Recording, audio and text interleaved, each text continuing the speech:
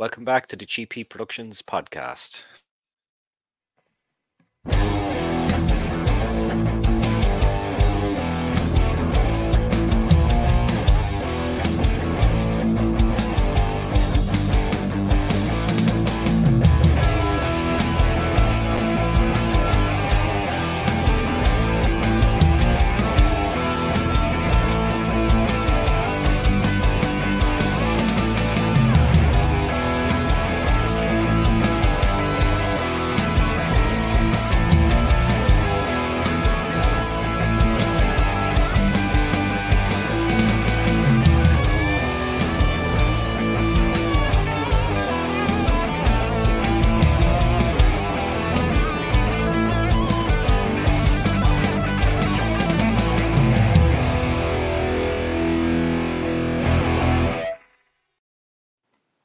Okay, welcome back to the show. Did you like that? I did indeed. Yeah, my good friend, I always say, Kevin Mullally, best friend of mine, he made that up. Very talented musician. He put it together. I was gonna say he got some killer rock and roll in the background. Yeah, exactly. So look, my guest today, as you can see, is Joey Harris, and you may have seen her in the new Halloween, the final Halloween, Halloween Ends. So Joey, pleasure to have you on the show today. Thank you so much for having me. Yeah. So look, before all this Halloween stuff anyway, we'll kick into like, how did you decide that you wanted to go into acting? Oh gosh, that's a very early story. So when I was a little child, I talked a lot, as you'll probably notice throughout this conversation. And my mom would always just say, "Shut up and sing me something." So first, I was a musician, so I wanted to be a singer, and I would always pretend like I was on the Disney shows and doing my little thing, but I didn't realize that was like a legitimate job. It just, I don't know why, I just didn't process. And when I was in kindergarten, I finally realized that that's something I could do. So I went up to my teacher one day and I said, "You know what? I don't need to learn how to do math because I'm going to be a singer and an actress." Needless to say, she was not pleased, but that's it. Started from the very, very beginning. I've always known, and I think that I've been lucky to know or very early on what I wanted to do with my life. So I think it's just been a dead focus since then. Yeah. Yeah. So did you do a lot of musicals and theater then before all this? I was first recognized for my voice, but I never did any theater, only the mandatory one in the 5th grade. But yeah, aside from that, I tried to get into theater, but I was so determined to work on my acting and moving forward with that in movies and film that I couldn't make it to all the practices because I was either in meetings or in classes, and it just seemed to me like I was spending time doing something that wasn't the end game. So I stopped. Yeah. How difficult is it going into acting and trying to like, because it's such a competitive thing, trying to kind of carve out a market and maybe a niche for, like you see a lot of actors and actresses might play one type of character in multiple movies. Do you ever think about that, or do you just take every role as different? I think a little bit of both. Yeah.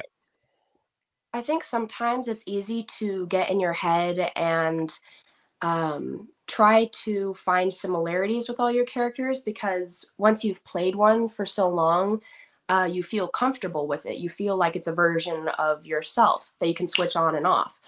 So I think it's sometimes hard to pull yourself completely out of that and dive into a different person because you're just creating a whole bunch of lives for yourself. And sometimes you can get lost in them. But granted, I haven't played enough characters yet, I think, to really figure out whether I do get as lost as I know some of the really talented people in Hollywood do. So I guess it's going to be, I guess we'll figure it out. I think so far I'm doing pretty good with that, but yeah, we'll see. The reason I'm saying that is a lot of people I talk to in horror, it's kind of like once you're in there and you're in like the biggest horror movie of the year, like hands down, and like a lot of people are going to be watching that. Do you feel like you might get a lot more offers kind of in the horror world because of this? Oh, absolutely. I think Oh, that was the niche. That was the niche. I think my mom is a little bit worried about that, because she Yeah. gets very scared very easily. She So, doesn't want to see you being killed on screen, etc., yeah, etc. yeah. Yeah. And I'm always the one that watches horror movies by myself and I giggle at them, because I know what it looks like behind the scenes. That's not scary. So I think she's a little bit worried for me that I'm going to get dragged down that route and then she's going to be afraid to watch all my movies. Um, but I think that I'm more versatile than that, and I think Yeah. when people watch the movies, they'll see that. Um, Granted, I love doing horror movies. It's a blast, but I there are so many other things that I want to experience, and I want to so many other characters I want to play, and I think people will when making those offers, if they do, hopefully I'll be in high demand.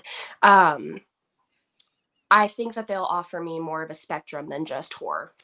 Yeah. Yeah. And that's probably what you want as well, though. Yeah, so I can have that Yeah. opportunity to like grow and be. Yeah. Diversify a little bit as well. So look, a lot of people when they see this interview go up will obviously want to know about Halloween. So I'm sure you've been asked a million and one questions about it. So we'll try not and make it too boring for you.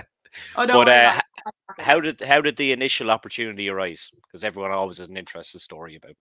Yeah, so Yeah. I auditioned through my manager. At this point in time, I did not have an agent. Yeah. And I sent in a self-tape and I think it was for the role of Terry.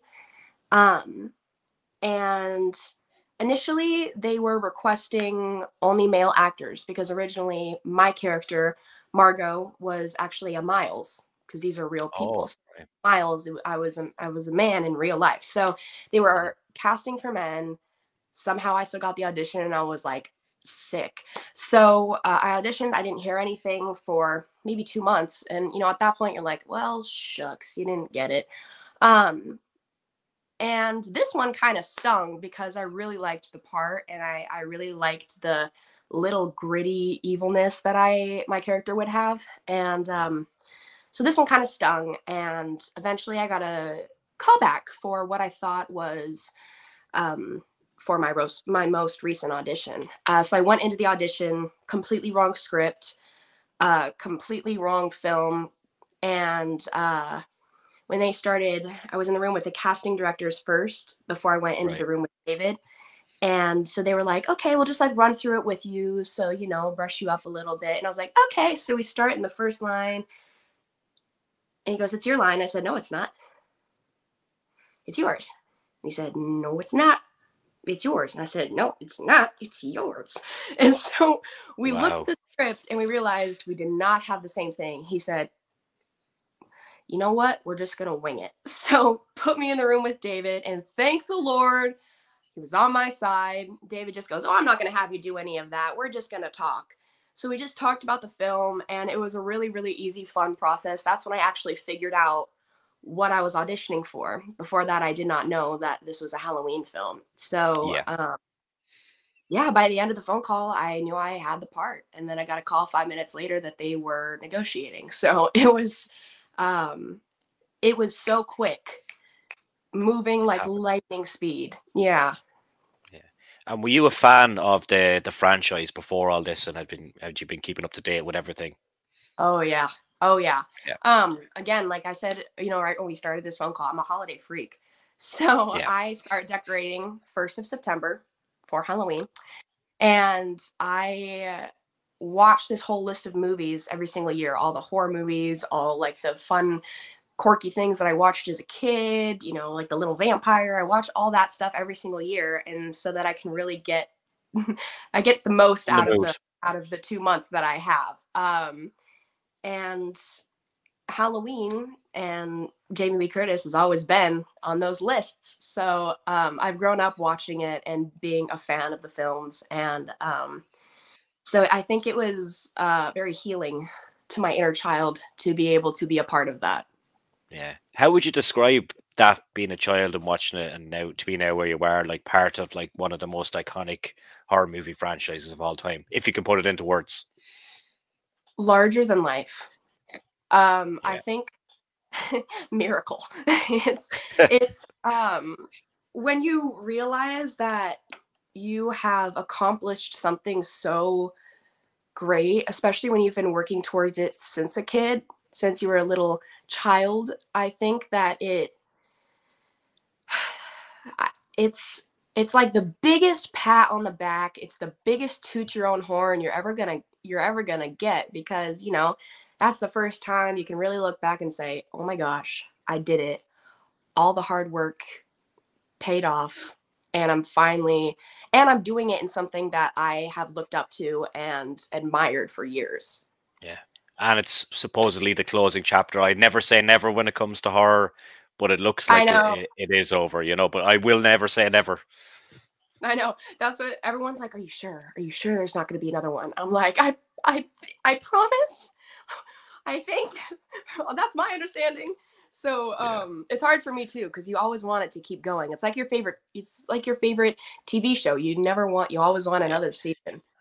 Like I'm a huge fan of the Chucky franchise and the Child's Oh Play, and yeah. I felt that I kind of lost touch with it when it went to See the Chucky. I don't think it was a very good movie, but now they're doing a TV series on Sci-Fi, and it's very good. I don't know if you got the chance to see any of it.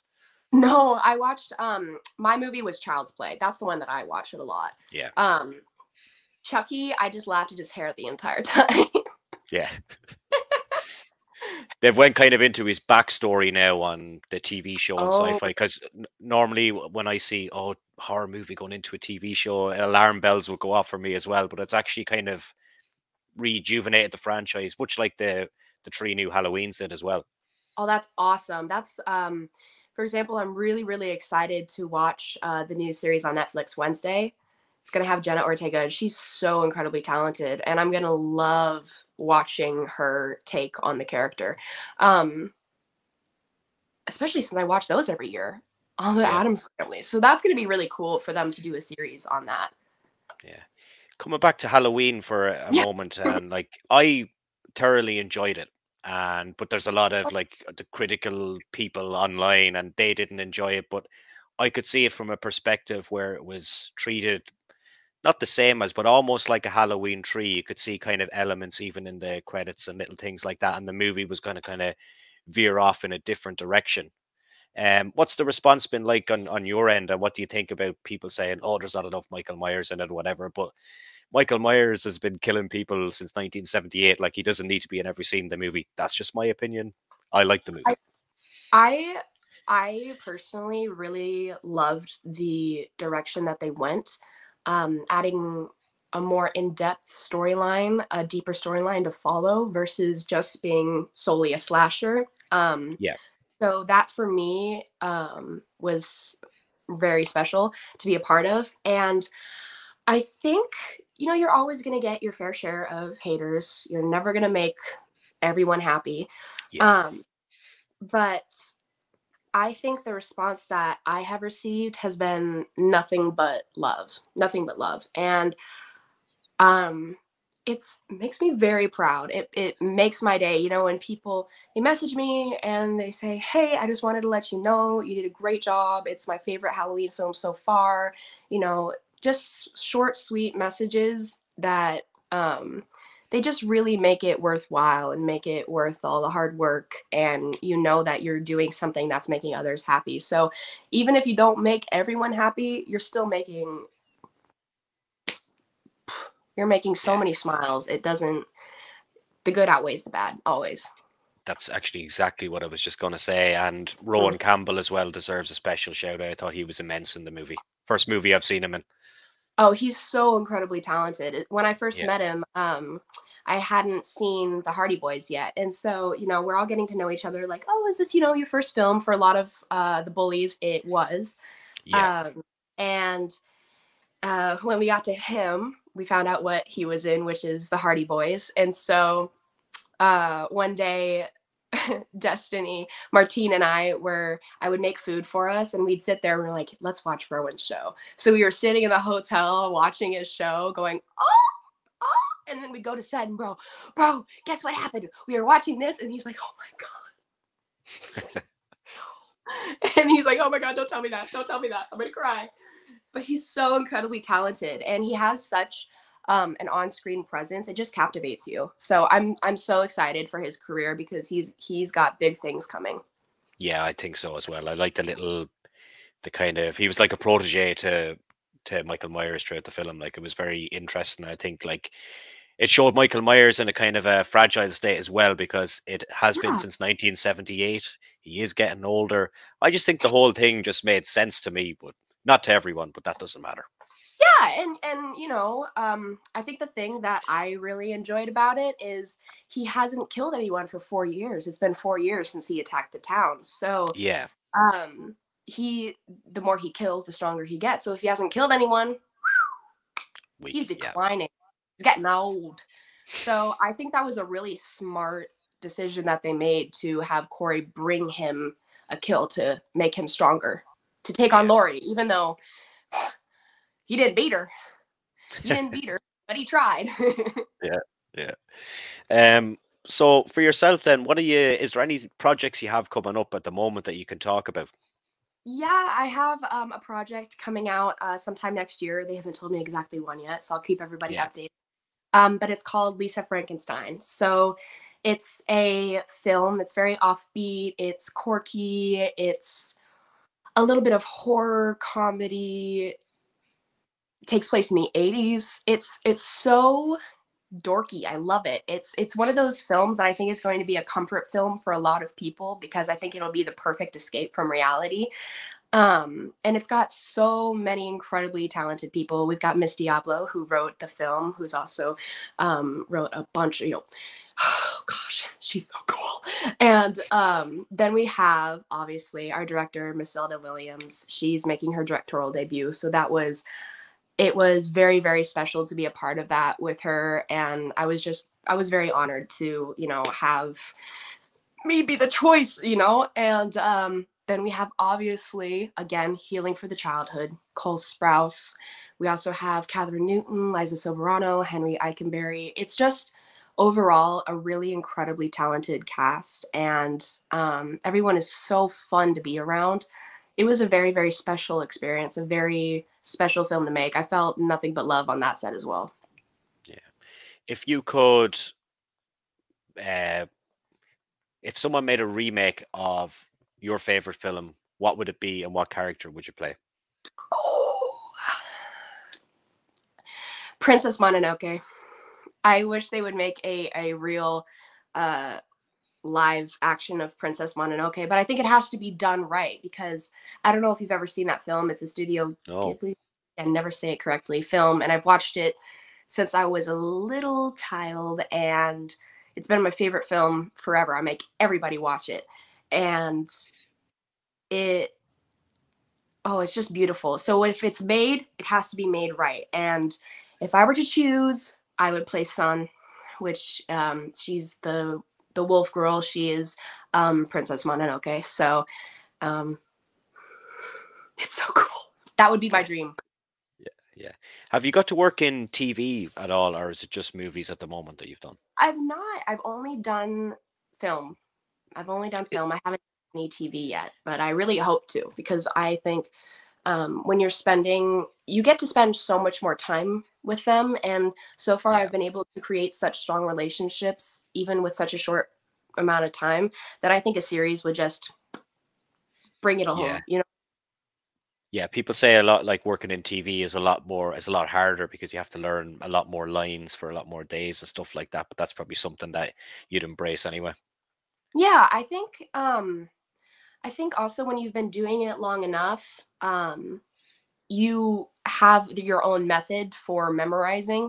So for me, I have keywords. So they're trigger Yeah, words. So I remember each the last word of each line and it triggers me for my next line. And so I think you have come up with your own little method that makes that process a lot easier.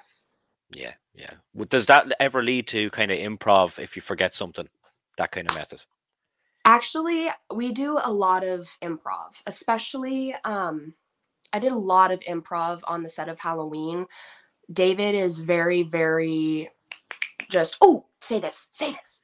Yeah, He'll come up with great ideas on the spot and you just kind of flow. He likes to give you creative freedom. So I really had that opportunity to do a lot of improv on Halloween, even in my ADR work. When we re-recorded a lot of my lines to make me less villain-like, Yeah. um, it was just a lot of ad-libbing and random phrases and stuff that I was able to record in studio. Yeah. And look, if people want to keep an eye on what you're doing, where's the best place for them to do that? Probably my Instagram, which is at Joey Harris Official. Other than that, I don't really have anything else. Yeah. I'll pop the link of the Instagram underneath this video. And look, Joey, it was an absolute pleasure to catch up with you today. Thanks so much. Thank you so much for having me. I really Yeah. appreciate it. Yeah. And best of luck with everything. Thank you, man. No probs.